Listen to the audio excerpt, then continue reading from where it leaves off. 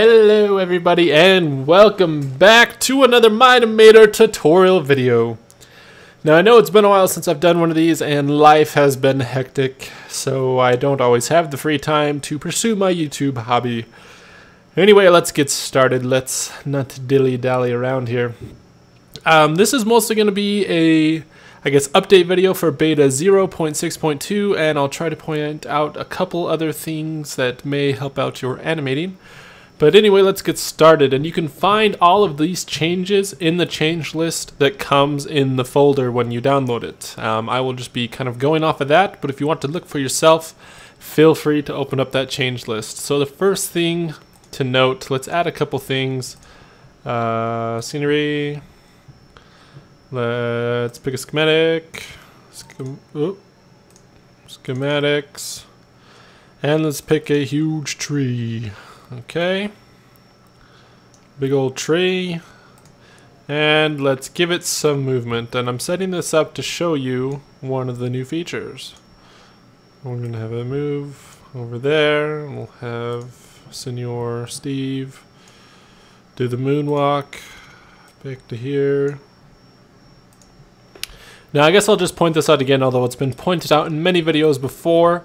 To achieve the walking animation, so kind of the shortcut for it if you don't want to do it yourself, you create two different keyframes. There actually doesn't have to be any position change between these two keyframes for it to work, but you want to select the first keyframe, right click on it, and click on Create Walking Animation to next keyframe. And depending on your overall tempo will decide how many steps it takes to get there, so just keep that in mind. So now if I press play, we've got a tree and Steve doing the moonwalk. So I actually want to move Steve over here, so we can actually see the two. Yeah, do the moonwalk. Anyway, kind of leading into this new feature, if you click on the settings tab, the little wrench up top opens up these extra, we'll call them features, over here, and you click on performance. It's now going to show you where you're getting some frame rate drops and some lag from. So let's see if I can make this a little bit bigger. And yes, I can.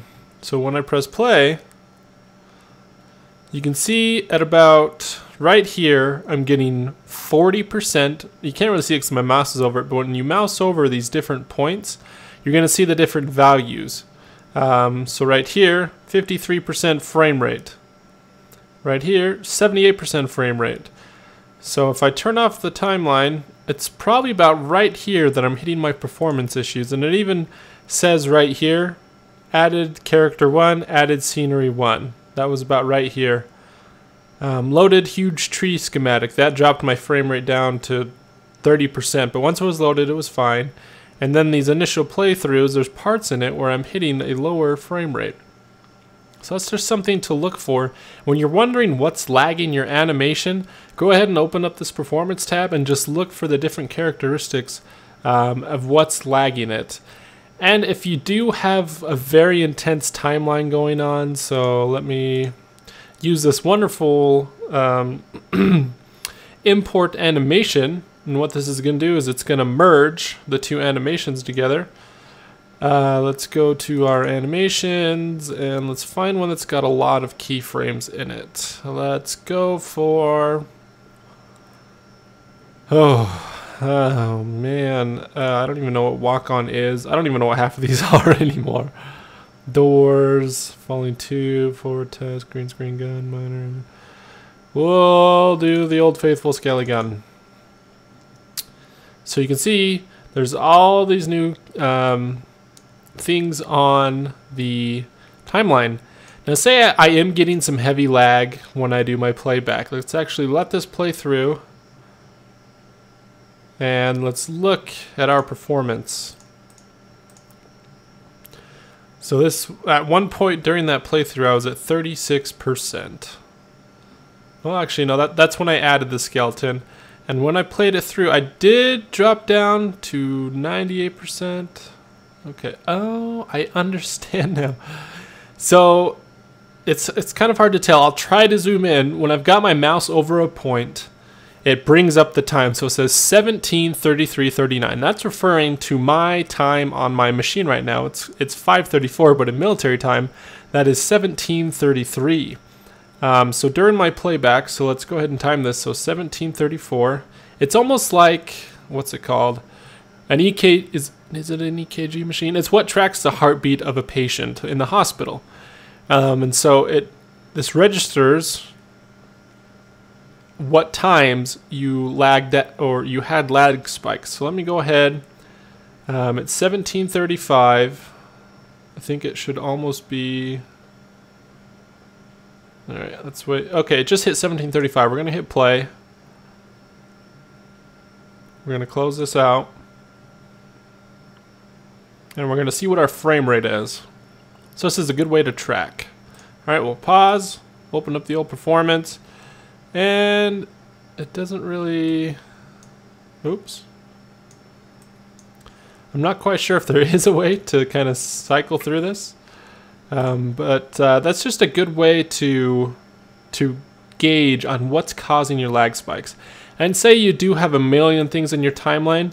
If you're done working on one of these things, go ahead and hide it by clicking this eye. That's going to make it so it's not actually playing, and it's going to speed up your frame rate. So if I really just wanted to focus on character 1 and I was being lagged by all these other things, I can go ahead and just hide them, and now when I press play, they're not there anymore. So it's just an easy way to reduce lag, and that's not really one of the new features, but that's something I thought I would point out with hiding things on the timeline. The next thing is items were updated to 1.4.7, so let's see if we can find some of these changes. You got your item frame. I know that wasn't 1.4.7. Oh, you've got the firework. Let's zoom in on this. Let's go ahead and just do a new animation. Alright, add item, add firework. So now you do have the firework in here. Now as far as adding the particle effect, you're going to have to green screen that in for now until David does add the particles into Mine-imator. But if you're looking for any of the other particles, I did make a particle pack. Check out episode 20 of the Mine-imator tutorial series. It's also the heads and things of that nature. So the items have been updated. And now one of the useful things, if I go ahead and put a keyframe here to open up all the different options here. Excuse me. For manual input, you can get a lot closer of a value. He's upped the value. So instead of putting just 50, I can put 50.50. And if I go into manual input, it still shows 50, well, it's at 50.5, which is just 50.50 because the 0 is dropped. So you can put more precise inputs on that. Very useful.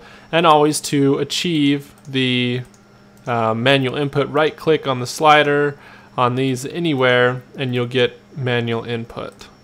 So you'll see there that's 1.1.7, so you can get very specific now with what you're trying to do here. And the next thing, what was I going to say? Oh yeah, for the sliders, if you click on the number here, or the value, it will automatically bring up the manual input. That's just kind of a quick thing instead of having to right click and go to it. The wither skeleton, excuse me, the wither has been scaled, oh man, I'm burping, was scaled correctly. So let's go ahead, oops, and change the model to wither skeleton. So now he is scaled correctly. I don't know how many people actually noticed that, but David did. So now the wither skeleton is scaled correctly. Oh, a big update that I know a lot of people are asking for, special block. Let's go ahead and pull this up again. Let's look at special block, which is our chest. Let's pull it over. If we select the top of the chest and rotate it open, observe the chest is hollow, meaning you can put items in the chest, you can put people in the chest, you can put heads in the chest. Whatever you want to put in the chest, you can put in the chest. Anyway, that's a very nice feature to kind of give it a more realistic sense when he's grabbing things from a chest or throwing something into a chest, because then you can actually see it in there, see it come out of there. It makes it a lot better for your animations. I know a lot of people were struggling with parenting items to the arms of characters. So let me just go ahead and show you what I mean by this. I'll add an item and I will make it a gold sword. And to parent in the new, well, in the 0.6 rounds or versions, it's actually in the instance tab. And down here you're going to see a value called lock to parent. So I want to select our item, which is item 2, lock to parent. Pick, I believe it's character 1, and pick a right arm. Now you'll say, well, Ski Dude, that didn't parent to his right arm. And essentially it did. You are going to have to move it just a little bit. And this is something that was changed. The lock to lower part, because the arms can bend now, is now a default feature. Before it was actually locking to the upper part of the arm, so it did act a little squirrely when you tried to parent it to the hand. But now since that's default, people do not have to worry about that anymore. So let's go ahead and rotate our sword around. We're actually just going to make this a solid -90. I'll tilt it forward just a little bit, and let's move it down into place. The wither is packing. So now, when I go to the wither and I select this arm, and I turned up the bending, the sword will stay parented correctly. That's the term we're going to use. Stay parented correctly to the lower part of the arm. So that's just something to be thankful for, that it's doing it by itself. And David did change the bending feature just a little bit so that it didn't, so that it looked a little bit smoother of a bend. Let's just zoom in here and bend it. I don't know, you'd probably have to compare versions, but it just makes it, it's not going to be smooth like Cinema 4D or things like that, but it does give it a better sense of that because the arm is bending a little further up. Let's move on. Oh yes, this is also another very, very important update. The Golem. Let's get the model. Let's pick the Golem, Iron Golem. And you're going to say, well, Ski Dude, he looks the same. What is this important feature that has been changed? And I will say, his nose is now a separate item. Woo! Now I can spin it, I can animate it. It doesn't have to be its separate own little rig thing. I can do whatever I want with it. I can make it spin like so. I can make it move out. Spin and move out. Let's get a side view of this wonderful animation. It's just amazingness. So the nose is now its own separate entity. So it makes it so you don't need to use a rig for the nose. However, you still can do that for the eyes. And I know a lot of people have been asking for a tutorial on how to make a rig. I will get to that with my busy schedule. I kind of have a list of things lined up of what I'm trying to do, and that is on the list, and it will get done eventually. You just got to be patient with me. Now, some people have been asking, well, why doesn't David make it so the arms can bend in every direction? And well, yes, that might be a cool feature, but it also would kind of make animating a little bit tougher. And I say that because if an arm can bend in every direction, when you're doing an animation and say, okay, it's bending to the left, but now I want it to bend to the front, it's gonna kind of be a really weird transition. If you do want to have an arm bend in different directions, so the default bend on the Golem, let's look at this, is forward. Okay, Roger, Captain. Say I wanted to have it bend the other way. All I need to do, I like to do it before I actually do the bend. So I'll just rotate this out like this and bend, and then it goes hi, and then say, okay, want it to bend backwards. All right, just flip it 180, and now it bends backwards. And that's the same thing for Steve. Let's pull up Steve. Let's move Steve. Oh, let's not move Steve's arm. Let's move all of Steve. Yay! Okay. Let's pick this body part. And so it bends forward. Okay, I want it to bend the other way. Okay, we'll just rotate this 90 degrees, and I'm just winging it. 90 degrees. Okay, now it bends out. Alright, you want it to bend that the other way? Let's turn it all the way around. And you may have to do a little tweaking with your skin depending on which way you're wanting it to bend. But just be thankful they do bend. I mean, come on! Anyway, there was a small glitch fixed on the alpha. I can't really show you that since it's now fixed. And some other small minor issues and errors that David decided not to list. So, yeah, that's essentially the video. That's the update. I did go over a couple new things or kind of some tips. Oh, and something I didn't mention in the beta 0.6.1 features video, the undo and redo now work. Happy days. So you can see his arm actually changing positions. It works and it doesn't crash and we're all happy. Very happy about that. Be thankful. Be thankful. Let's see, what else can we hit real quick as a quick tip? Oh, I don't think I've ever mentioned this, but you can export screenshots, and I know people have already figured this out because they've been posting them on the Mine-imator forums. But if you take a screenshot, you pick where you want to save it. We'll call it screenshot. Voila. Mine automatically opens it for me. But yeah, there's your screenshot. It just takes it of what's in the room right here. And you get fancy screenshot. Oh, hello. That's kind of funny. I'm watching you. Anyway. That's the 0.6.2 beta update video. If you're having a problem with Mine-imator, go ahead and look through my playlist. I've got over 20 tutorial videos. And those cover most of the problems. And I know rendering is still an issue. If you're having rendering issues, go ahead and open up the settings panel by clicking on the little wrench.